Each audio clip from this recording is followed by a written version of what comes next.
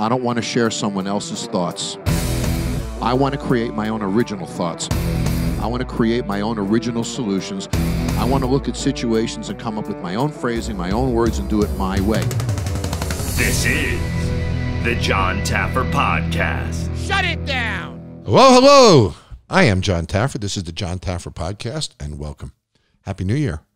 So, first I want to start by thanking everybody for the amazing support we had last year, Corey, as our podcast just grew and grew and grew, and it's all because of you guys. So, thank you so much. I really, really appreciate it.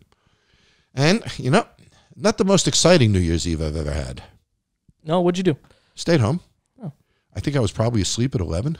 What? I didn't watch the ball drop. I got to tell you, though, I watched the fireworks in Sydney, Australia, which were really kick-ass. I mean, really? I don't know if you saw them. They were incredible. You can probably see them on YouTube. But it's amazing the fireworks that they shot off with nobody there to watch them. That's true. It was all for TV, I guess. But, you know, it is a new year, and there is a lot to be rejoiceful about. We do have a vaccine. 20 million people were supposed to be vaccinated by the end of December. You know how many actually got vaccinated? No, I'm curious. 2 million. Really? So we achieved our 10% of what our goal was. Gotcha. And at that rate, it will take us years and years and years. Imagine at 2 million people a month, how long it's going to take to vaccinate over 300 million people. Now, I don't believe it's going to stay at 2 million a month, but I don't see it going from 2 million to 20 million either. Mm-hmm. So I'm a little concerned about the distribution of the vaccine. And I'll tell you what else really pisses me off. And I won't say who, and I'm glad because they're a friend. I got a phone call from a friend of mine this morning whose two brothers that are 21 years old, two in their young 20s, one is 21, the other's 23, are being vaccinated tomorrow. They have no pre-existing conditions. They're in their young 20s, and I don't understand how that's happening. Not that I don't want them to be vaccinated and be healthy and happy. Of course I do. But I understood that there was supposed to be some systems in place so that those who proposed the greatest risk to their health would be vaccinated first. And in no way, shape, or form is that a 20-year-old kid who has no previous existing conditions. I also read a great article, blew me away, about 2 hospitals in Los Angeles that have gotten busted for vaccinating family members. So now it begins. Yeah. Right? So are people going to pay off to get the vaccine? Yeah. Are they going to only take care of their own families? What happens to this system that was supposedly put together to create a fair and equitable distribution of the vaccine based upon needs? Well, that seemed reasonable to me, Corey. I'm willing to wait my turn. Right. But I shouldn't have to wait longer than my turn based upon whatever conditions I do or do not have, nor should you. Mm-hmm. And if you are asthmatic, you should get that vaccine before somebody who's not. Absolutely, yeah. So it's falling apart. And I'm very concerned about it, to tell you the truth, Corey. I'm concerned about the quantitative numbers. I'm concerned about the way this is being prioritized. I'm concerned that every state is doing it differently. And what we've seen during this pandemic is we've seen a lot of states fuck this up. And we've seen one state do one thing and another state do another that is right next door to each other. So if there's one thing that's come out of this, it's confusion. No state does the same thing. No governor says the same thing. The CDC says different things all the time. Dr. Fauci has said different things all the time. So the one thing that's clear is that this has been a very confusing and unsuccinct process. I was hoping the vaccine, which is all logistics, would have been a lot smoother. And I am hugely disappointed. I hear about warp speed, warp speed, warp speed, warp speed. That's not warp speed. 10% of projection.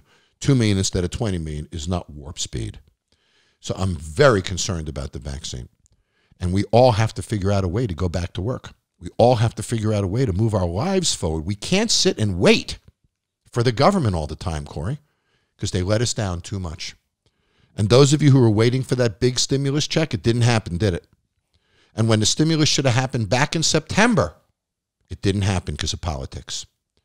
And then when they said a $2,000 check over a $600 check, that didn't happen. Why? Because of politics. So if you're sitting here thinking that our government is going to come through for us, I think that you're wrong. I think that the government can help us, but we have to come through for ourselves. And this is the year, I believe, of self-reliance. Corey, there's going to be great opportunity out there this year. I believe that. Once the vaccine happens, restaurants, production, content, all of these things are going to explode. Home construction, remodeling, et cetera, et cetera. All these things are going to explode. And When that explosion happens, it's up to you to pursue the opportunities that arise, not the government. So I'm focused on moving us along. I'm focused on resolutions. So this New Year's, I got a couple of resolutions. Do you? I had an idea, Corey. I thought we should focus the first 4 episodes of this podcast on New Year's resolutions and empowering people to be successful. So I want to bring some great guests on the next few weeks. I want to address the excuses that are in my book, Don't BS Yourself, and I want to set us all up for a great 21. So you want to ride with me? Let's do this. I'm going to kick your butt a little bit. I want to hear your fears. I want to hear your comments as we go down this road. I'm going to bring some great guests on. Let's dissect the things that are holding us back. Let's blow out the excuses. And let's talk about what New Year's resolutions can really be. So I wanted to do something really special for this year, for starting out the show. And, you know, I wrote my book, No Excuses.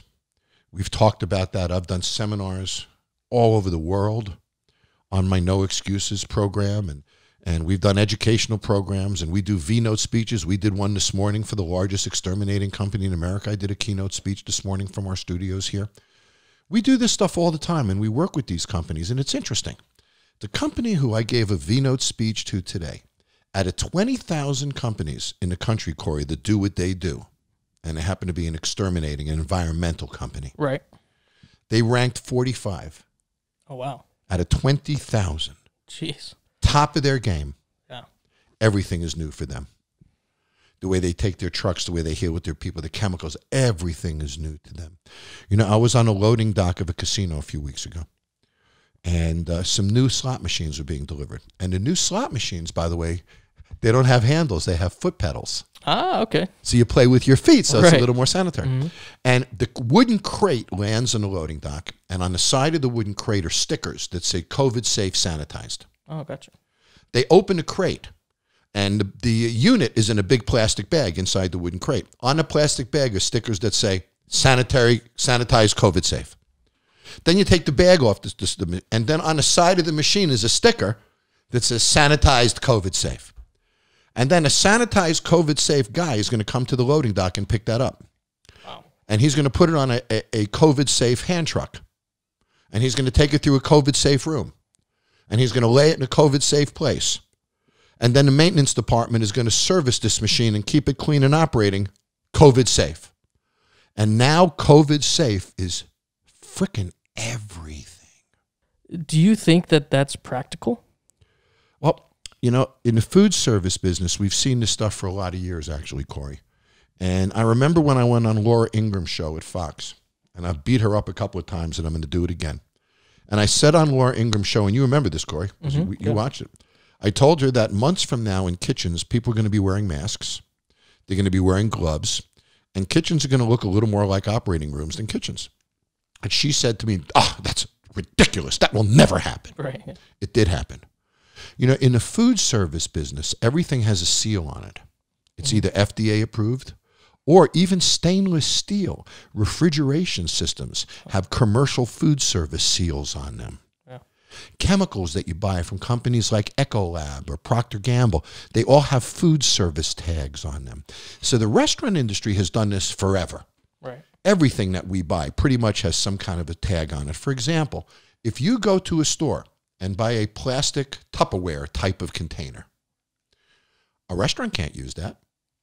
That's not food service rated. Right. The ones that we buy are a different kind of material, a different durability. They don't pierce as much. They're not as absorbent. So this food service product of that same size clip-on container has a seal on it. Yeah. That qualifies it. So I think yes. And I think this just is the way of the world right now. And we're going to see safety seals. Look at cigarettes have safety seals on them. Yeah. Drugs all have safety seals on them. So now this is an industry where for a while there's going to have to be some sanitation code. And I don't believe that a year from now it's going to say COVID safe. Right. And I'm not sure the tags are going to be there, but I think the practices will, Corey. And I think that, I was talking about this morning in my keynote speech. Let's say it's 6 months from now. And we're all vaccinated, and movie theaters are opening again, and restaurants are up again, and comedy venues and concerts and all this stuff is up. And you go to a movie tonight with your girlfriend, and you sit down in the theater, and you're vaccinated, and this is all sort of behind us now, and the person behind you sneezes. That sneeze is very different than it was a year ago. Yeah. You with me? Oh, yeah. If somebody sneezed a year ago, shit, I don't want to catch a cold. You know, you might Right. have, today, I'm out of there. I'm not even in the same freaking room with them. So a cough is very different today than it was a year ago. Yeah. A sneeze is very different today than it was a year ago. Somebody pulls out a tissue with a running nose. It's very different today in perception than a year ago. Yeah. So I think that these things stay. And I think that a certain decorum of safe and sanitary procedures is going to live on. And I'm not sure that COVID safety seal is going to be there, but sanitation is going to be part of the processes of these companies, I believe, now forever. Yeah. And you know, Corey, the winter is going to end pretty soon. Next fall, we have the next flu, don't we? Yeah. And then the next one, and then the next one, and then the next one. So if we're all conscious of germs and we're all conscious of some type of separation because we don't want to get each other, nor do we want to get sick, then these things live on. And they just relate to the next illness, to the next cold season, the next flu season. So, you know, I think that when we look at what is the fallout of this year, that's it. Safety, security, sanitation, and a mental awareness that's very, very different in the way we all deal with those things. So when I look at my New Year's resolutions, I thought long and hard. My New Year's resolution is we're starting Bar Rescue in just a few weeks. I'm pretty excited about that. I'm pretty excited that I will cross, and I'm pretty excited to tell this, I don't know if anybody knows this, we will cross 200 episodes this season. Oh, yeah, that's right. I've done 196. We have 4 more to go. And 200 episodes of television is a big freaking deal. I mean, it puts us in the history books. Right, yeah. Particularly in transitional reality TV. So I'm very excited. So that's going to happen this season. So I've made a resolution to myself, and I guess I've done this every year. I want to make the best season of Bar Rescue ever. So I'm working really, really hard on technologies and all of that. I want to really put forth ideas and solutions and reputations and impacts for our business that can move forward. So that's a big deal for me. I also want to lose a little weight. I'm also going to be much better on my personal self this year, Corey. I work my ass off all the time. You know that. Mm-hmm. I don't take many trips. I don't take many travels, etc. So Yeah. I went out a couple weeks ago. You saw what I bought. It's Oh, sitting in the yeah. driveway. I bought myself a Class B. No, I have a 42-foot bus that I used when I travel across the country. And it's got a bedroom in it and a bath and a half and a little fireplace. And I can live in it. And when we opened Taffer's Tavern in Georgia, Nicole and I and the dogs, we all drove out there and we lived in a bus for 5 weeks when we opened Taffer's Tavern in Alpharetta because I didn't want to stay in hotels because of COVID. And Right, yeah. so Yeah, that makes sense. So we brought our own food, we brought everything, and we stayed out there in the bus. But you know, that bus is so big you can't take it anywhere. And I got to go to Los Angeles, and I got to go to all these places. And to me, you know, during COVID, the biggest fear is sort of a public bathroom these days and stuff. So I said, I'm going to buy myself a vehicle with a bathroom in it. So I bought an Airstream Interstate. It's a 19-foot van, tall. You can stand in it. Yeah, it's pretty big. It's pretty big. It's got a full bathroom and shower in it, a full-size bed, a little kitchen, refrigerator and stuff, and it's a Mercedes Sprinter. And it's freaking cool as hell. So I can drive for couples, pull over, use my own bathroom, and then keep driving. So I call it quarantined travel. John, do you name your vehicles? You got a bunch of them now. So I was curious. Not really. I never did. Never named the airplane either. Yeah. Everybody else says, what'd you name it? What'd you name it? I really never named it anything. Huh. But nor have I named my cars actually over the years. Yeah, I was just curious. Do you? I did have this old truck, my first truck, called it Ranger Buck. It was a Buck. Ford Ranger. It was a shitty old truck. But so when it didn't start, would you say, come on, Buck. Come on, Buck. Let's go. Yeah. I think, you need a name when the truck doesn't work right. I guess but when it works, I guess you don't need the name as much when it works well. So this year's one of my resolutions, I'm going to get out there a little more, Corey. You know, and it's hard for people to understand the impact of celebrity on one's life. You know, I lived my whole life not being a celebrity, and this happened to me very late in life. And being a celebrity is a double-edged sword. It's freaking wonderful, Corey. Don't get me wrong. I'm treated really well in places, you know, in restaurants and everywhere I go, and I'm recognized, and it's an amazing blessing that I'm incredibly appreciative of. The bad side of being a celebrity is I can't pick my nose in public anymore, can I? Yeah. Those days are over. Yeah, probably not. So, you're constantly being watched every place you go. And so airports and things like that can sort of be a bummer sometimes. So locking myself in that little Airstream with my bathroom and my refrigerator and everything and just going across. I'm going to do a lot of driving cross country this year. I want to meet a lot of people. I want to see a lot of people. I've been isolated too much this year. We all have. Yeah. And, people say, I can't wait to get to a restaurant. I can't wait. Sure, I can't wait either. I can't wait to get out and be around people again. I want to be in a room with 50 people again. And I want to sit in my conference room with all our employees again. Yeah, just that. Yeah. Just that. So to me, the greatest opportunity for this year is what am I going to do with all the opportunities I have to interact with people? And I wonder what you're going to do. So for the next few weeks, I wanted to do something really special. I'm reaching out to a bunch of friends of mine who are real experts. People like Dr. Phil and many other friends that I have, Dave and John, friends like that. And I want to focus on what are you going to do this year to make your life better? So I want to have one discussion on business. Who has to make career changes? What do we have to do? I want to have another discussion on attitude. I want to have another discussion on psyche. I want to have another discussion. I want the next 3 to 4 weeks to be focused on preparing us all for this new year. And we need some preparation for sure for this. So here's what I want to do. I want you to ask yourself, if this year is a year of opportunity when COVID starts to end, businesses are going to come back, restaurants, if this is a year where we're going to start to see opportunity and growth again, what's holding you back? When I think of the excuses in my book, the number one excuse that people have, Corey, is fear. I'm scared to try. I'm scared to take the risk. I'm scared to make the commitment. I'm scared to walk away and move to something else. How many of us are in something safe that we know we could do better, but we're scared to walk away from what's safe at the risk of growing ourselves? And what you'll say to yourself is, I'm scared to make the change. I'm stable now. I have a decent job. It's decent, it's decent, it's decent, it's decent.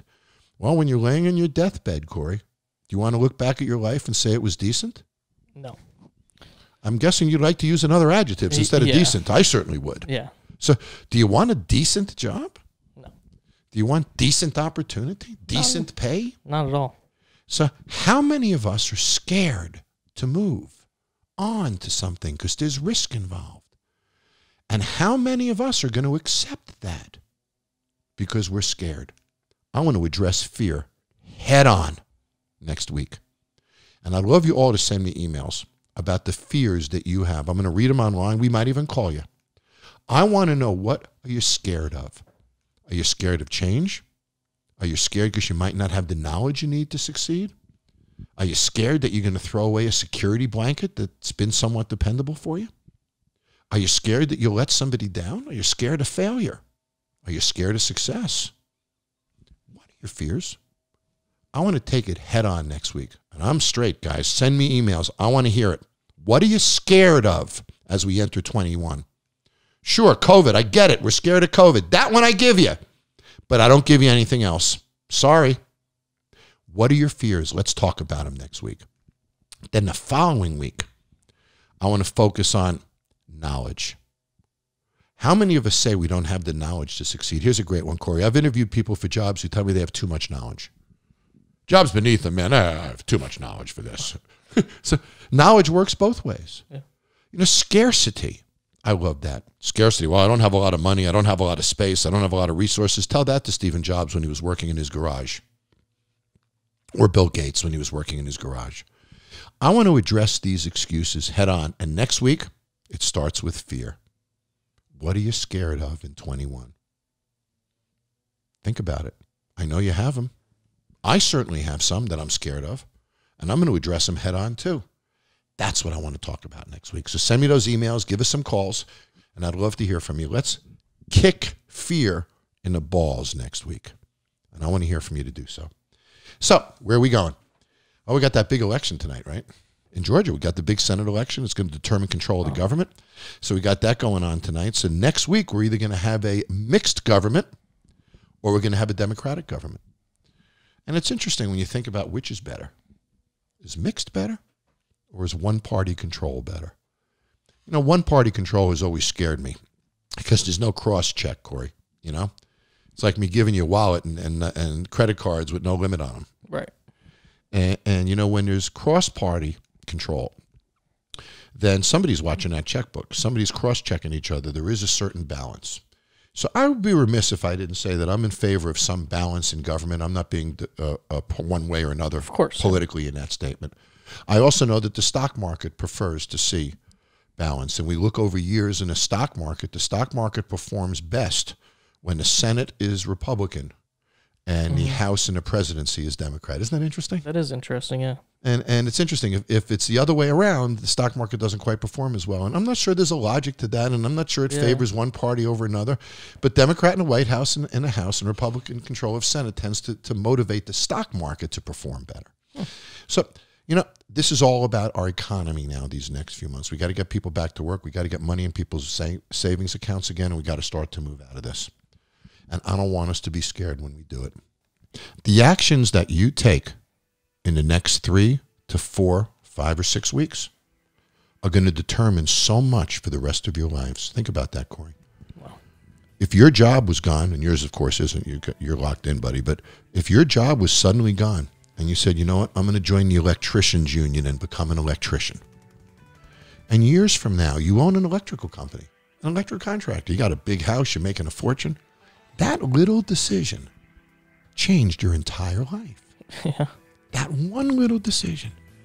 And that person who says, you know, I'm tired of working for somebody else. I got a few dollars. I'm going to start a home-based business. And then years later, it's some unbelievable sock company or My Pillow. Right, yeah. Which Mike Lindell started in his garage with just an idea. He said, I'm going to make a pillow. Simple idea. Small idea. Changed his life. Millions of people sleep on those pillows every night.